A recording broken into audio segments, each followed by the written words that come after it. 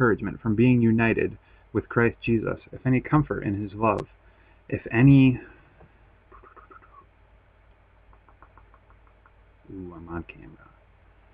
Therefore, if you have any encouragement from being united with Christ Jesus, if any comfort from his love, if any common sharing in the Spirit, if any tenderness and compassion, then make my joy complete by being like-minded, having the same love, being one in spirit and of one mind. Do nothing out of selfish ambition or vain conceit.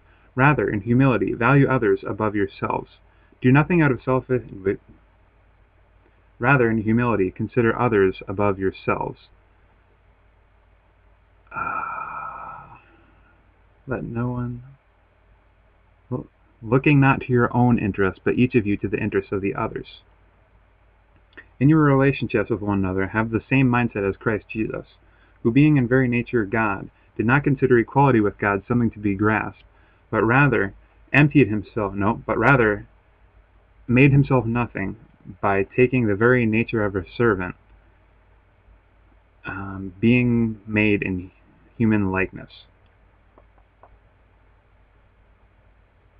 And being found in appearance as a man, humbled himself by becoming obedient to death, even death on a cross.